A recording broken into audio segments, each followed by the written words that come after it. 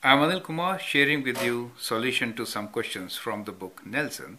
This is question number 6, page 362, as requested by my subscriber John. The question here is, to test the resistance of a new product to temperature changes, the product is placed in a controlled environment. The temperature in this environment as a function of time can be described by a sine function. The maximum temperature is 120 degrees centigrade. The minimum temperature is minus 60 degrees Celsius, and the temperature at t equals to 0 is 30 degrees Celsius. It takes 12 hours for the temperature to change from maximum to minimum. If the temperature is initially increasing, what is the equation of the sine function that describes the temperature in this environment? So we will use the transformed equation for trigonometric function.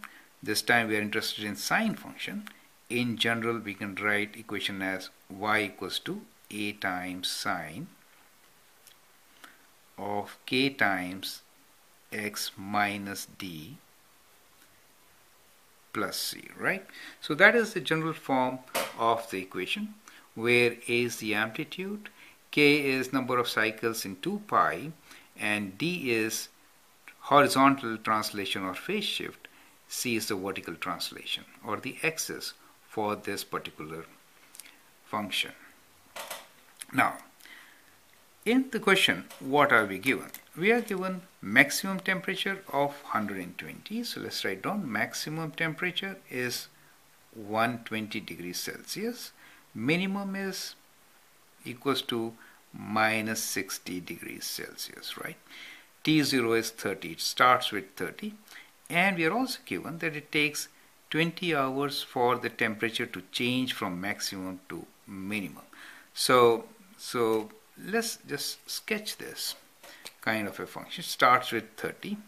So if we just sketch a sine function here, what we are given here is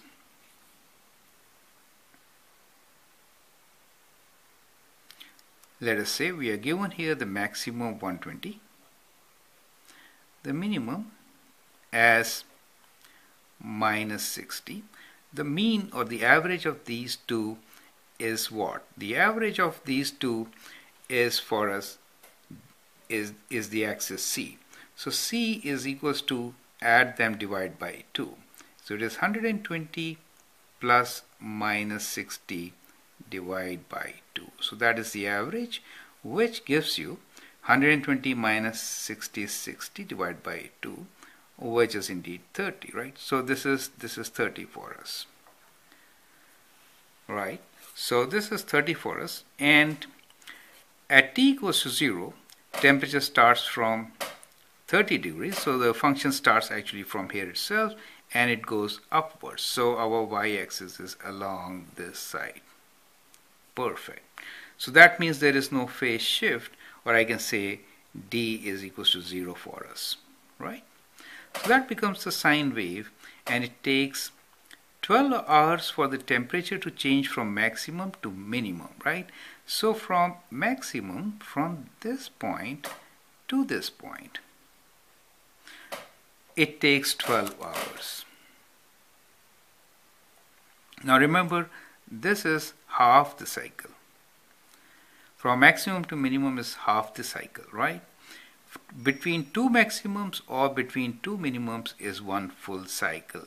So that means time period for us is t should be twice 12. So time period will be 2 times 12, which is 24, right? Once we know time period, I'm running out of space, so I'll just squeeze in the equation here itself. Once we know the time period, we can find the value of k, which is 2 pi by t, right? So in our case, it is 2 pi by 2 times 12. So 2 and 2 cancel, so we get k as pi by 12. So we have all the values now. A, the amplitude is difference between amplitude will be difference between the mean and the maximum, which in this case will be 120 minus 30, right? So that is the amplitude difference between maximum and the average value which we got. We could find like this also, and we could also find by subtracting maximum minimum and dividing by 2, right? So okay, let me just squeeze it in. I should have done it earlier. 120 minus of minus 60 divided by 2, right? That gives us 180 divided by 2 equals to 90. That is the value of A, right? Knowing all these values, we can write down the equation for the function, which is going to be y equals to A value is 90, sine of k is pi by 12, x, and d is 0, so that's it, and c is 30 for us, plus 30. So the function represents, this sine function represents or describes the temperature in this environment, right? So that becomes the answer for the given situation. Now, as an added exercise, I will request you to write this equation as a cosine function. That will be a good exercise, right? And the hint for you is that the cosine function starts from the maximum. That means the maximum is so many units away, right? So you know the time period here is, let me write down the time period, which is 24, right? So it is starting from here 0. This part is 24. Here we have 12, half the cycle, correct? It is 6 and 18. So is a phase shift by 6 to the right. Perfect. So we'll have d as 6 for the cosine function. That will be the only change. The rest of the things will remain same.